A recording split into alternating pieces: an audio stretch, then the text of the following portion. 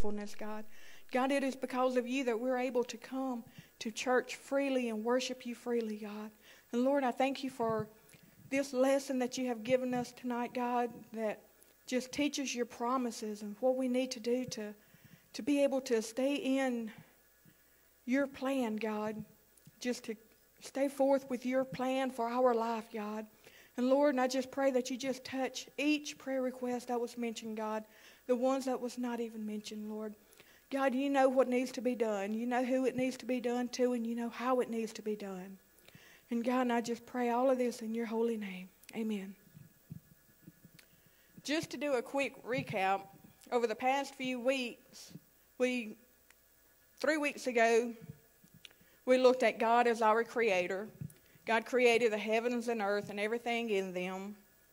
He created mankind with humans being the only creation that he created in his image and likeness, which means we're the only one of God's creations that can have this unique personal relationship with God.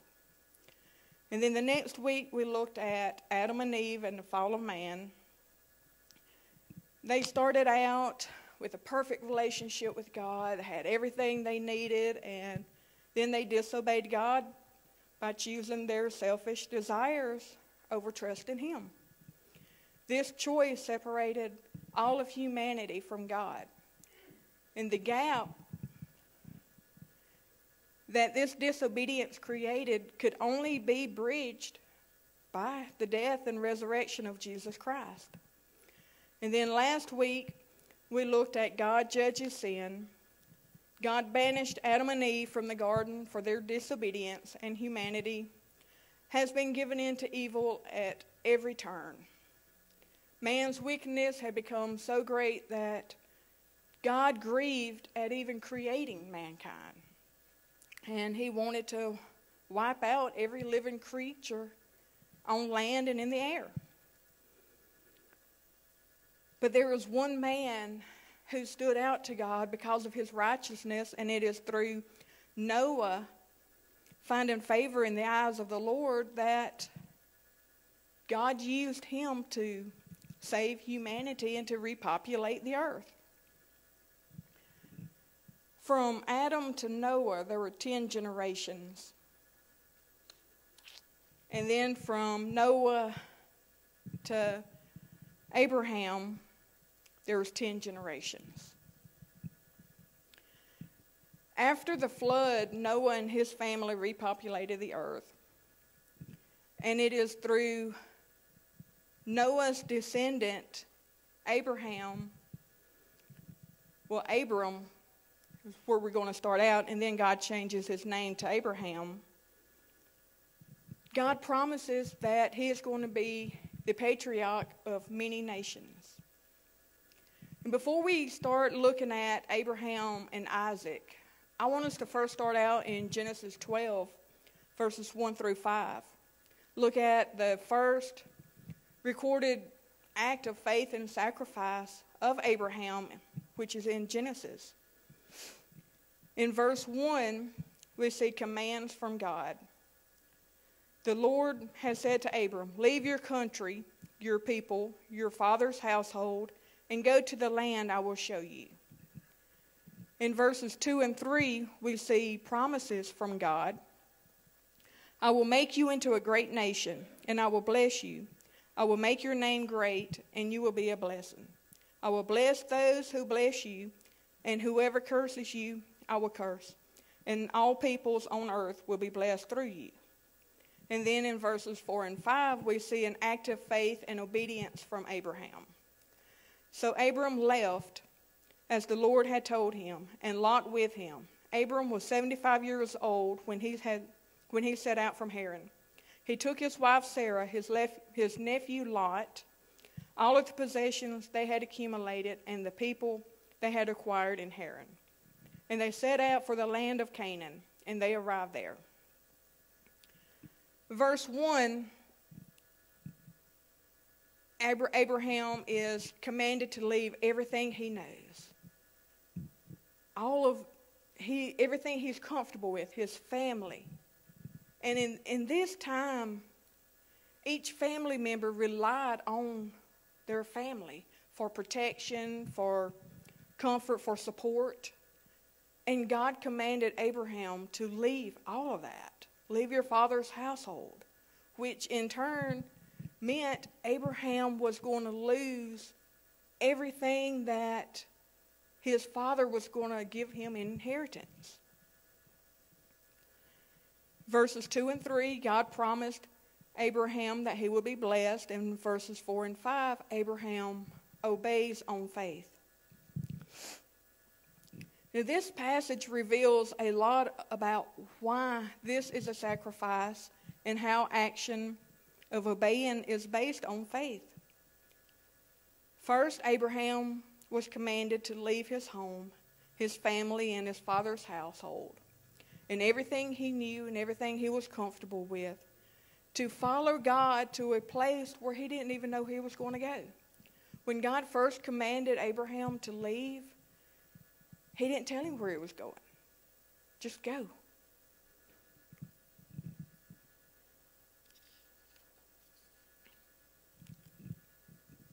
Go to a land I will show you. You don't know how long it's going to take to get there. Just pack everything and go. Abraham had more than himself to think about on this journey. He had a wife, he had his nephew, he had the people they had acquired as servants, all of the possessions. So it was more than just him that he had to think about. And then Abraham and Sarah were not young people. When God gave them this command, Abraham was 75 and Sarah was 65. They were not in their 20s full of energy and just ready to go.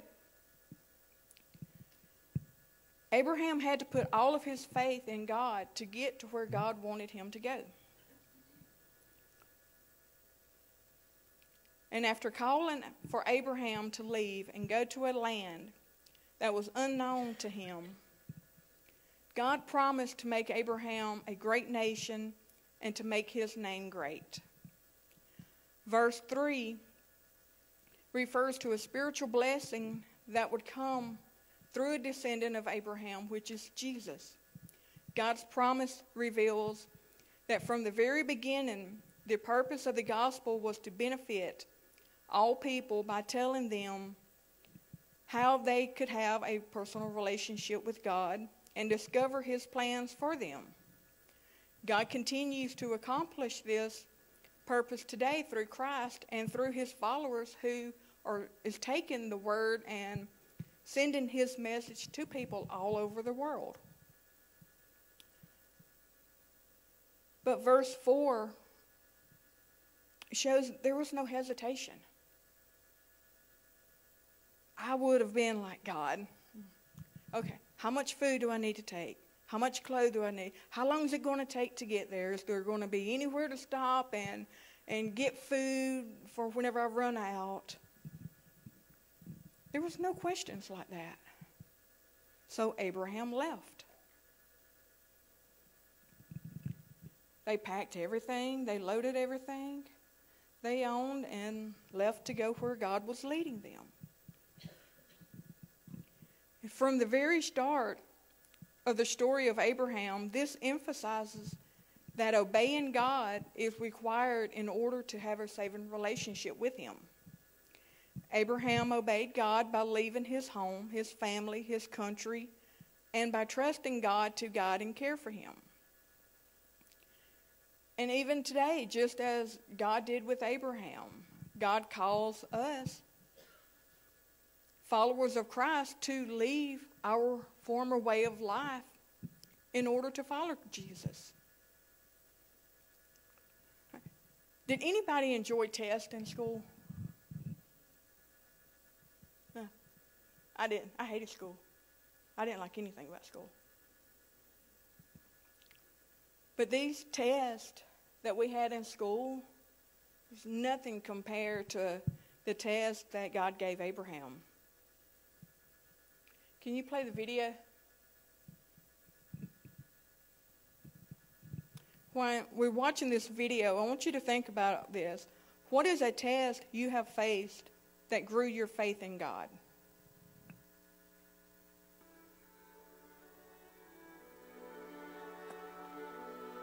I've been out of school for a long time, but every once in a while I have this dream that I showed up to school and had completely forgotten to study for an exam.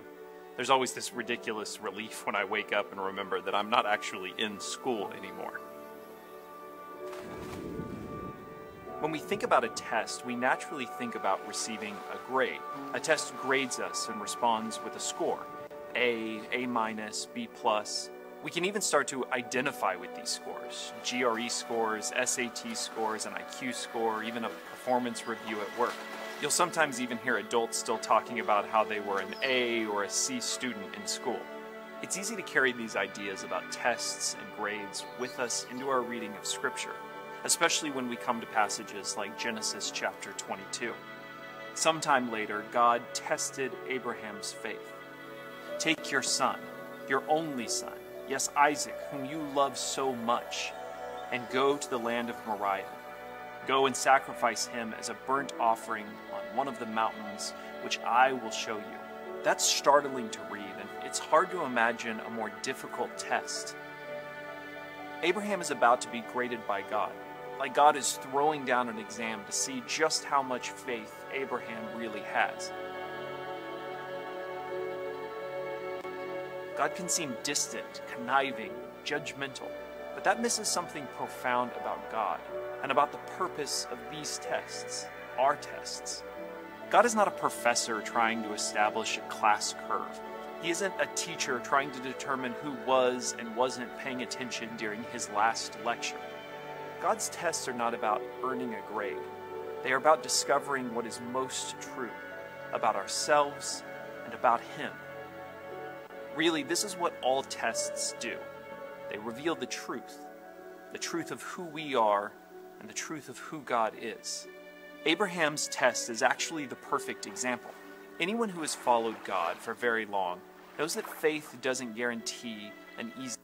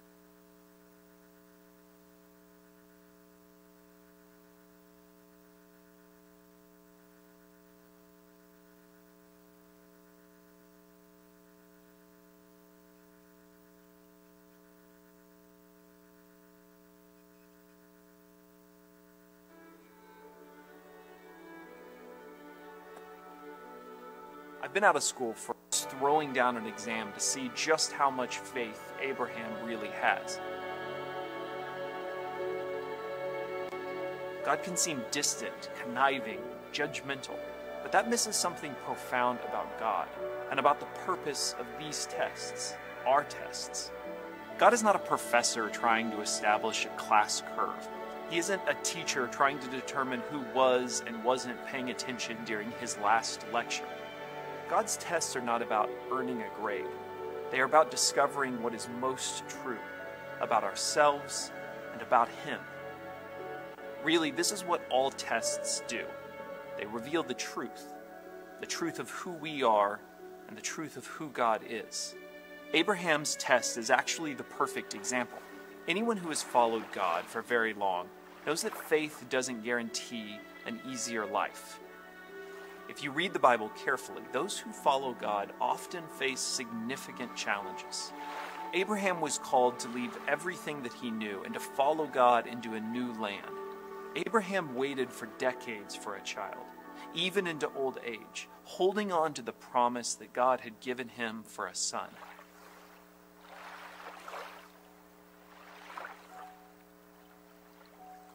And now Abraham faced the prospect of sacrificing that very promise.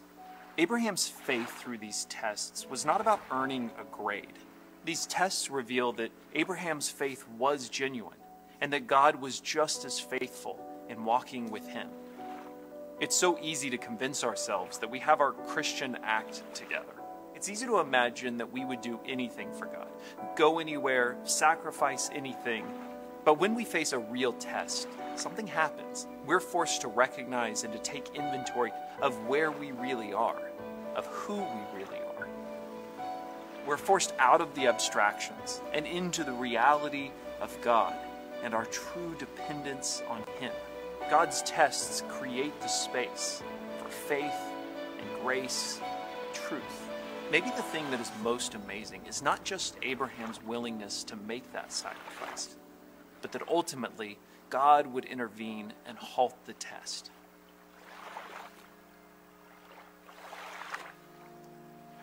Just as Abraham was about to make the sacrifice, an angel appeared and stopped Abraham's hand.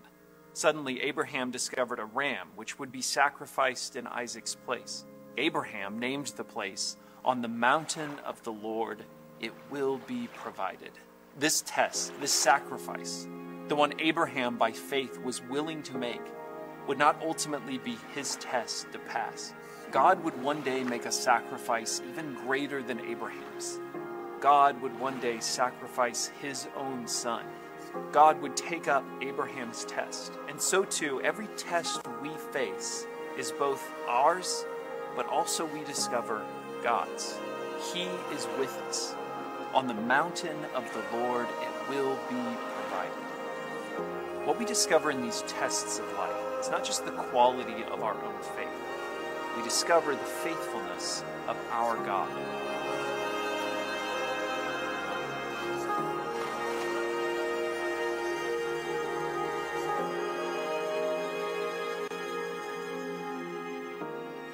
The author of the New Testament book of Hebrews describes Jesus as the champion who initiates and perfects our faith. These tests are not just about determination or inner strength.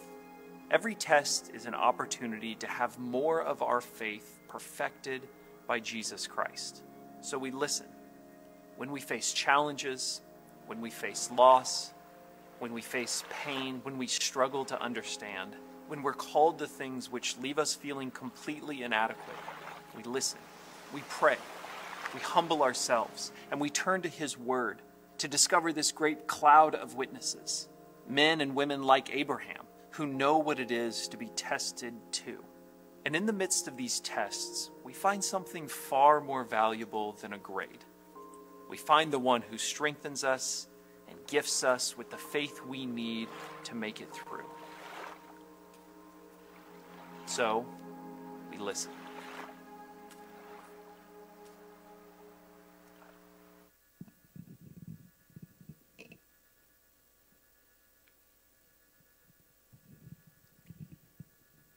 The test that we have that we just daily life, we find test after test after test. Whenever I was thinking about this question, what is a test that I faced that grew my faith in God? The main one that I kept going back to, it was right after I started coming here. I really didn't know much about paying tithes. I was like, oh, I can't I can't pay him like I should because I won't be able to make it the rest of the month. And then through guidance with some amazing leaders that we have here, and just step by step just guiding me, they told me, put your faith in God and see what he'll do. And then so I started paying my tithes regularly. And there would be months to where I knew that if I paid them, that on paper, there was no way I could make it that month. Much less if anything came up. And sure enough, things would come up. One month, I had just paid my tithes, and then my transmission went out of my car. I was like, man. So, save up, get transmission replaced. Still paying my tithes. But then it just got harder and harder. So, I would back off and just pay what I thought I could pay. And whenever I would do that, things would hit even harder. So I would go back to paying them like I was supposed to. And then a couple of months later, a radiator went out. So I had to get that replaced. And then a couple of months after that, something else on the car went out. So I had to get that replaced. And now looking back, whenever I wasn't paying my tithes like I was supposed to, and something would go wrong, I ended up having to borrow money from somebody to pay for whatever needed to be done. But whenever I had started paying them like I was supposed to, it never failed. The transmission that I had to get, I ended up getting it like $200 cheaper than the original price was. The radiator, same thing. I got it $50 cheaper. Each time, God proved himself to me, and that grew my faith more and more. Okay, look back. You don't pay. Things happen. You can't pay. You pay your tithes. Things happen. God's going to make a way. And for me, I think that was one of the biggest things that helped grow my faith through test after test after test.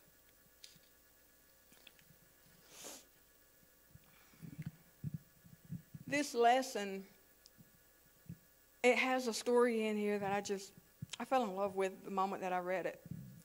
One day, a chicken and a pig were discussing the difference they were making in the world. The chicken said, for example, look at all the people out there who love having bacon and eggs for breakfast. That's true, replied the pig, but there's just one problem. For you, it's a contribution. For me, it's a sacrifice. And the pig had a point. The chicken wasn't losing anything, and the pig was losing everything. And then you have no risk, no reward. No pain, no gain. And then for those who follow Jesus, Jesus tells us that we need to give up our life, not hang on to it in order to save it. Matthew 16:25 says, whoever wants to save their life will lose it, but whoever loses their life for me will find it. Sacrifice is at the heart of what Christ did for us on going to the cross. And it is his sacrificial, and this sacrificial obedience is what he calls us to in our daily walk. But our sacrifice was not like Jesus's. Our sacrifice isn't for sin. Jesus's was that whenever he died on that cross, that was for us. And yeah, we sacrifice for Christ, for our walk with Christ. But our sacrifice is laying down our own will, our preferences, our comfort, and at times even our lives. in order to walk in his spirit and fulfill his mission. Faith plus obedience equals sacrifice honored by God. That simple equation is the best way to sum up Abraham and Isaac. Faith means that we need to go past our own resources in order to trust God. Hebrews 11, verse 1 in the Amplified Version says, "Now faith is the assurance, the confirmation of the things we hope for, being the proof of things we do not see, and the conviction of their reality. Faith perceiving as real fact what is not revealed to the senses." Enduring faith involves trusting God in every circumstance. When my transmission went out, I had to trust God. How am I going to pay my power bill? How am I going to buy groceries? Every single time he came through. And this trust enables us to remain true to God and to his word at all times.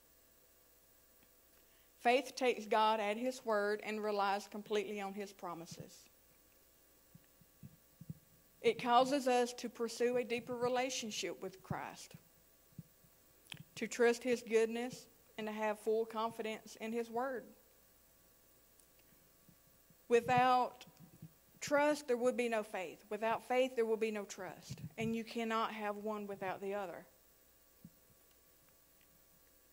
Obedience means that we will do what God tells us to do, no matter what it might cost us.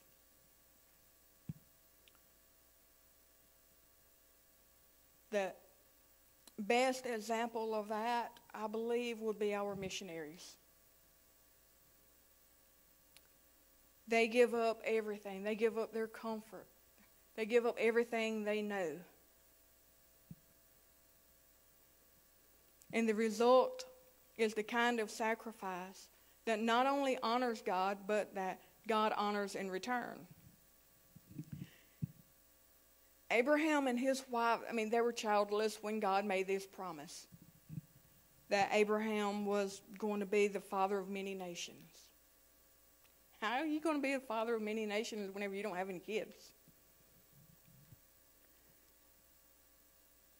25 years went by before that promise was fulfilled. Abraham was 75 whenever God gave him that promise. And he did not have that child until, Sarah didn't have that child until she was 90 and Abraham was 100.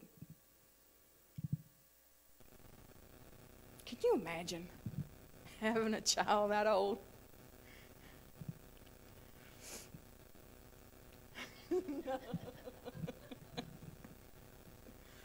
But God eventually gave them that miracle son.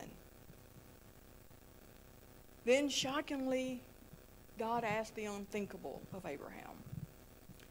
And I don't have kids, but I cannot even imagine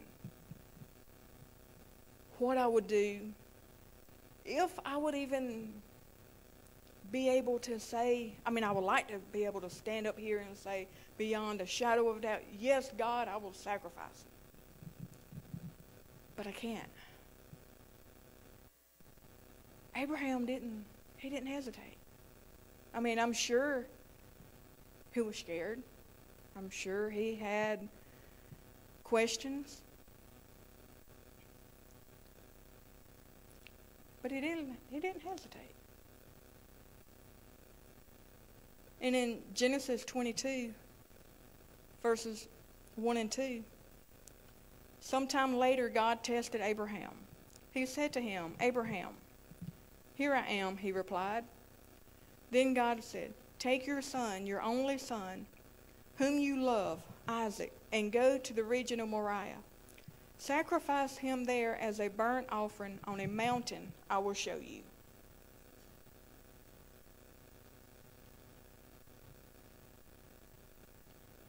Again, just like in the first calling that God called Abraham to, leave your home. God didn't first start out telling him where he was going. And in verse 2, sacrifice him on a mountain, I will show you. He didn't know which one he was going to. He knew the region he was going to.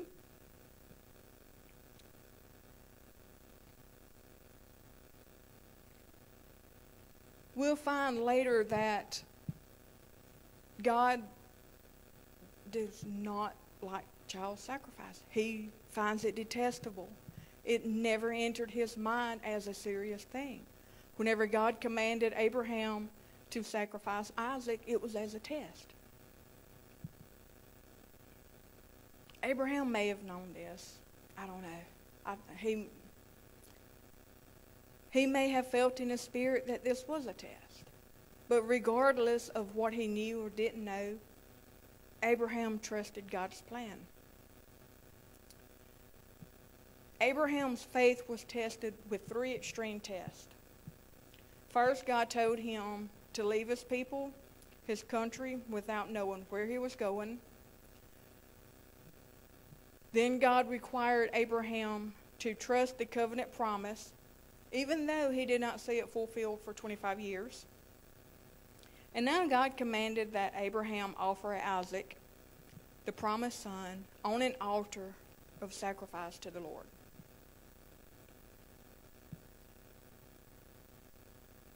I don't think any of the tests that we find ourselves going through today can even come close to this last one.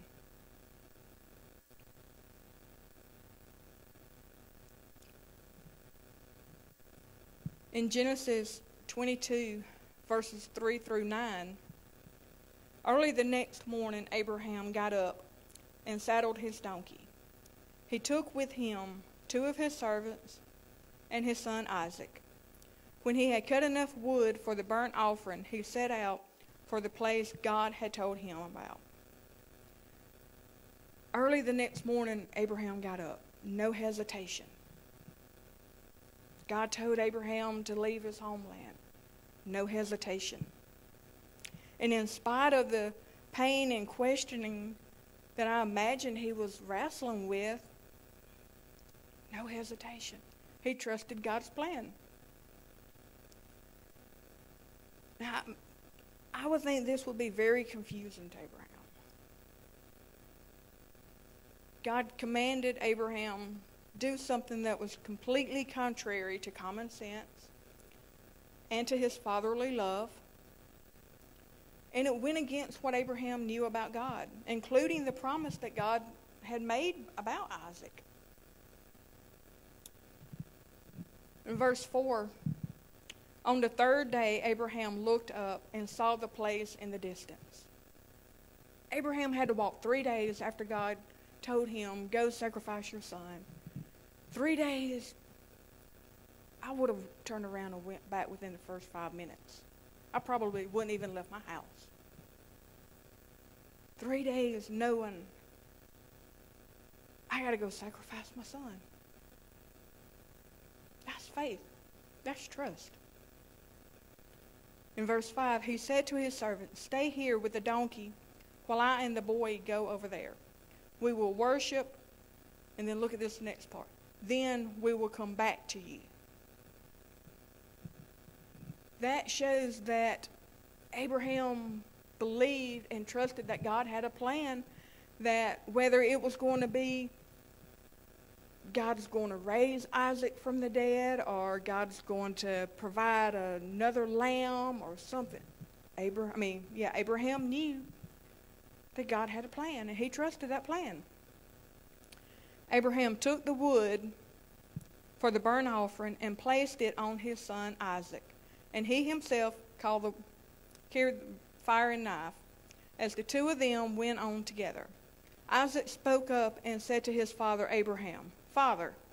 Yes, my son, Abraham replied. The fire and wood are here, Isaac said, but where's the lamb for the burnt offering? Abraham answered, God himself will provide the lamb for the burnt offering, my son. and the two of them went on together. When they reached the place God had told him about, Abraham built an altar there and arranged the wood on it. He bound his son Isaac and laid him on the altar on top of the wood. I love verse 5. We will come back. He had trust. I mean, he believed God's plan from the beginning. I think that was the only way he was able to leave his home for these 3 days, knowing I got to go sacrifice my son for 3 days. I don't know when we're going to get there. I don't know how long it's going to take us to get there.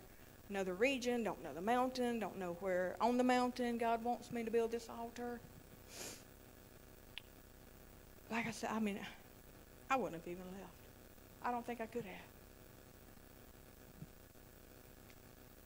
I wish I had faith like Abraham.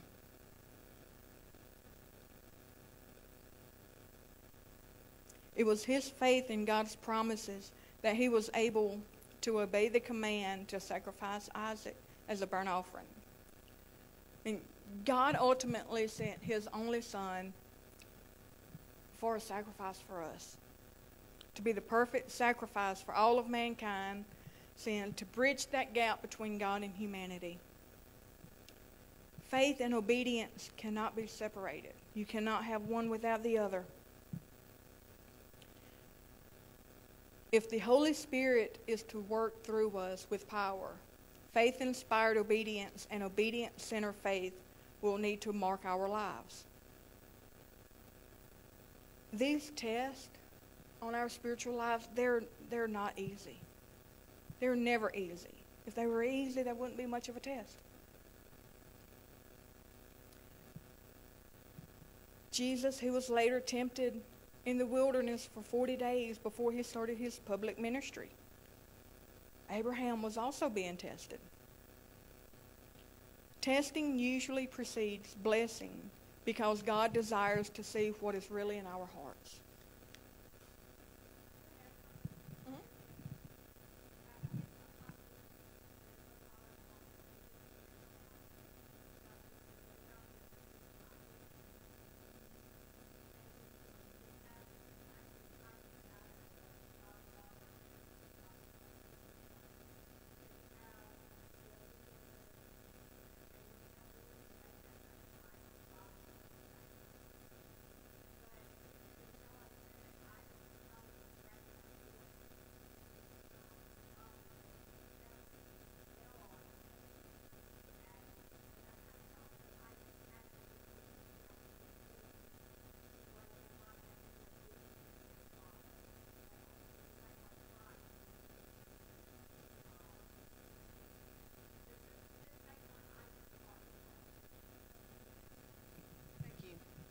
And, you know, I mean,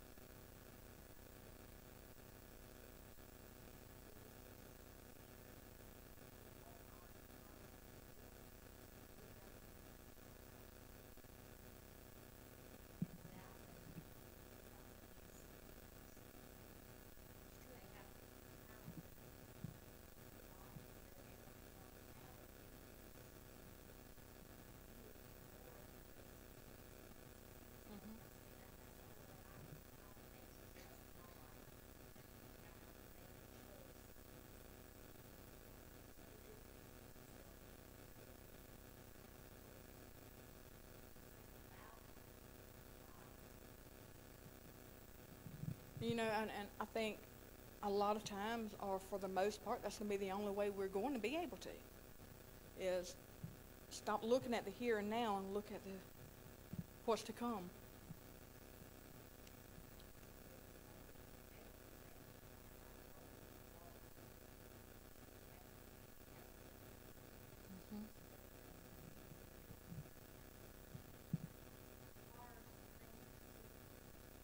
It is.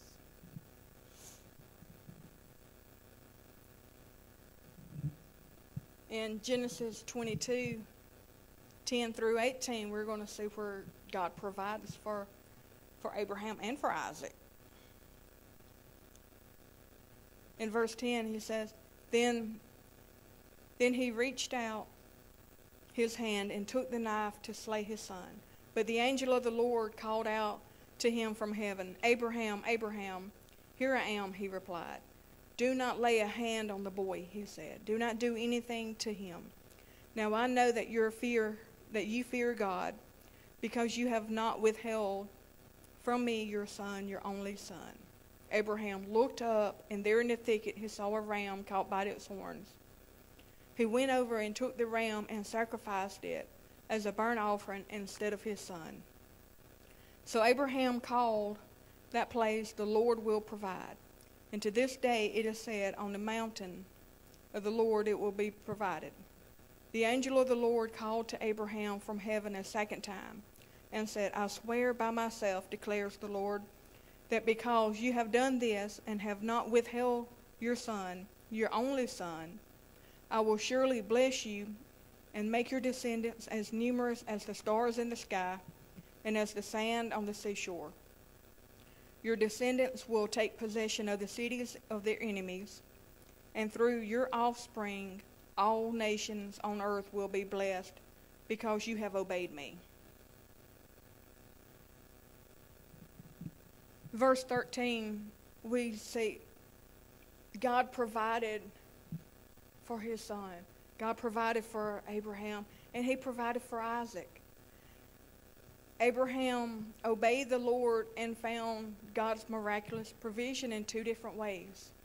First, a ram to sacrifice instead of his son. And the second, the reassurance that God would fulfill his word to bless the nations through Abraham.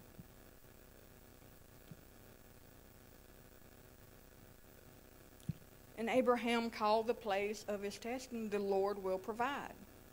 Ultimately, the same Father God would provide his own son, Jesus, as the sacrifice for us. Abraham's situation shows two ways that God deals with his followers still today. He will test to see if anything or anyone has captured our love more than our love for God. Was Abraham's love for his son greater than his love for God? And the second way, he will test whether our hope is in him or in the temporary blessings that come from the covenant. Had Abraham's hope in God and trust in God's promise shifted to something else? Abraham received a son that God promised. Did that trust, that hope change?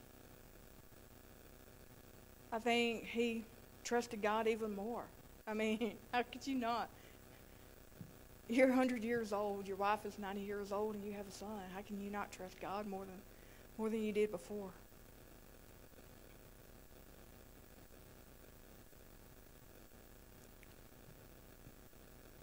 The Lord, he tests us to grow. It's not to harm, as the video says. It's not to do any harm. It's not to discourage us. It's not to point out where we're wrong. It's to help us grow. It's to reveal what is really in our hearts and to refine us. It helps to remove impurities and the compromises that keeps us spiritually weak.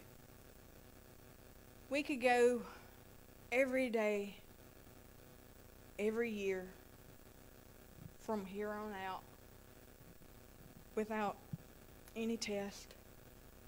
But I don't think we would grow.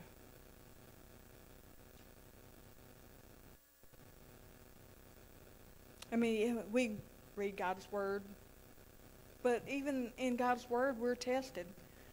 We have to know God's Word. He tells us in His Word what we have to do. And if we don't do it,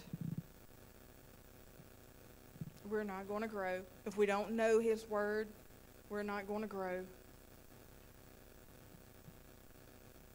But these tests, they help refine us. Just like whenever we go through a fire, if you're building a sword, you put it in a fire to harden it, to help it just firm up. that's what these tests do for us. I mean, they show you where you need to work or what you need to work on. They show you what you need to get out of your life.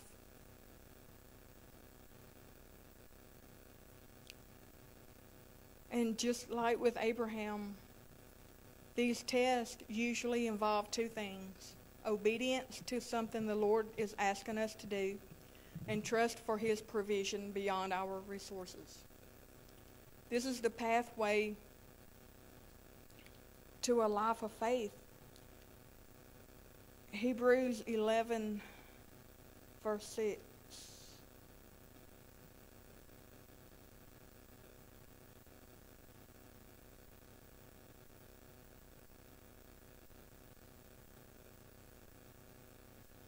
And without faith it is impossible to please God, because anyone who comes to Him must believe that He exists and that He rewards those who earnestly seek Him. And 1 Peter chapter 1, verse 7.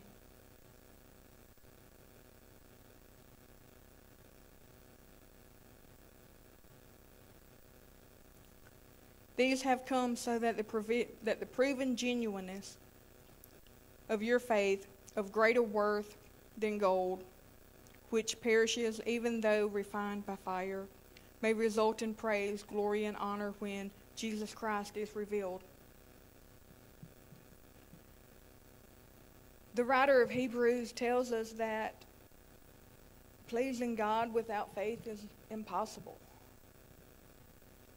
God wants us to have faith in Him. He wants us to put our trust in Him so much to where we won't find it anywhere else. It is the testing of our faith that brings the fruitfulness in our lives that will bring glory to God. Faith plus obedience equals sacrifice honored by God.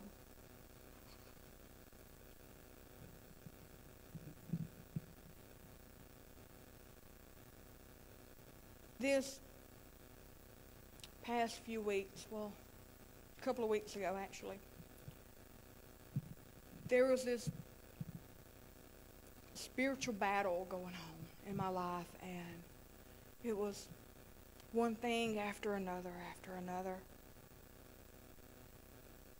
And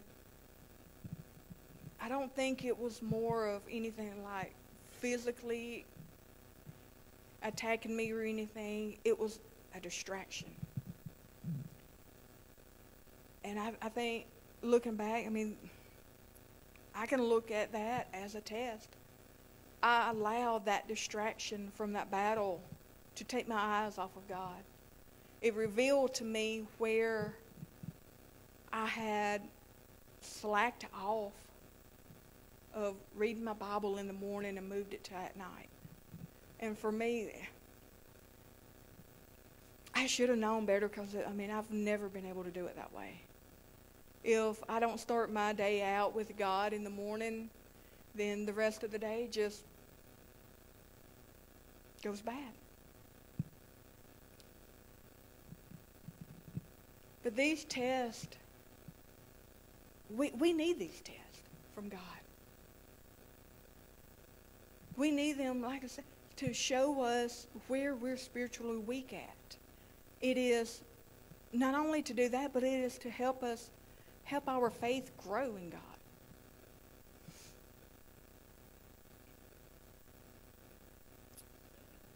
So this week, this handout has got several questions on here. Go through these questions and think about them. Write your answers down in a journal. Pray about it. Ask God where you need to be tested at. But don't ask it if you're not willing to be tested. Miss Phyllis?